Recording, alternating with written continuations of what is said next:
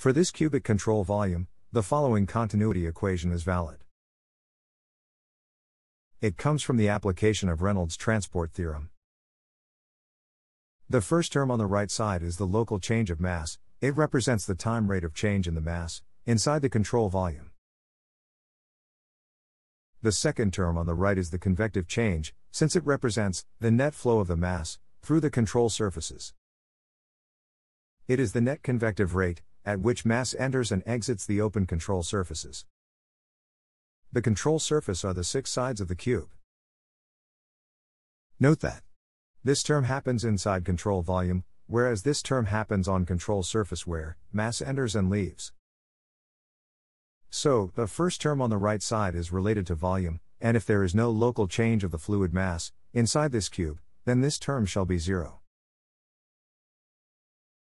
This is valid for incompressible fluid like water.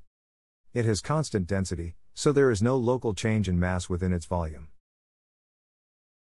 It means the net mass flow into and out of the open control surfaces must be 0. In other words, what flows in must flow out. For well-defined inlet and outlet, this equation can be written like this. This equation applies to any control volume, regardless of its size. To generate a differential equation for conservation of mass, shrink this control volume to infinitesimal size, with dimension dx, dy and dz. In the limit, the entire control volume shrinks to a point in the flow. For easiness and calculation purpose, I will zoom this shrinked control volume. Just note that this differential control volume is zoomed. It is not finite now. It has differential size. The center of the box is shown at some arbitrary point P, from the origin. At the center of the box, we define the density as ρ, and the velocity component as u, v and w. In x, y and z direction. At location away from the center of the box, we will use Taylor series expansion about the center of the box. That is from point P. For example, the center of the rightmost face of the box is located at distance dx over 2, from the middle of the box, in x direction.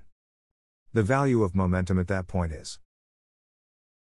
As the box representing the control volume shrinks to a point, however, second order and higher term become negligible. It can be neglected because dx is itself very small, so dx square will be very, very small.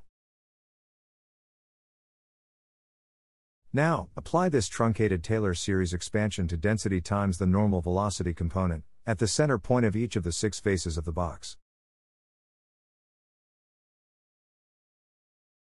The mass flow rate into, or out of one of the faces, is equal to the density times the normal velocity component, at the center point of the face, times the surface area of the face. Therefore mass flow rate, through each face of our infinitesimal control volume is.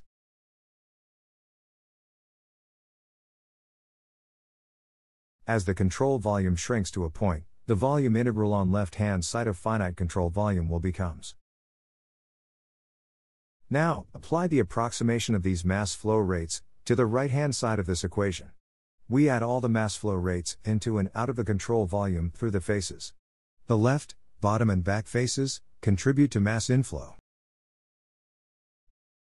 Similarly, the right top and front faces contribute to mass outflow.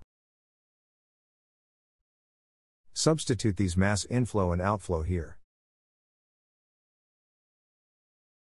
Many of the terms cancel each other out. After combining and simplifying the renaming terms, we are left with. The volume of the box appears in each term and can be eliminated. After rearrangement, we end up with the following differential equation for conservation of mass in Cartesian coordinates. If we use the gradient operator and express the velocity as, we can write the continuity equation for the differential element in vector form as. Although we have developed the continuity equation in its most general form, often it has applications to two-dimensional steady-state flow of an ideal fluid. For this special case, the fluid is incompressible and so ρ is constant. Therefore for two-dimensional